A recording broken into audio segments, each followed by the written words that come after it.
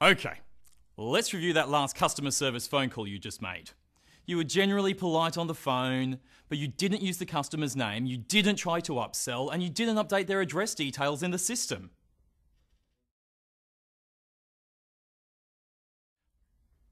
Okay, let's review that last customer service phone call you made.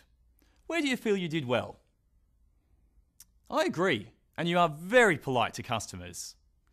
What would you do differently in the future? Anything else? Great ideas. Let's make it happen.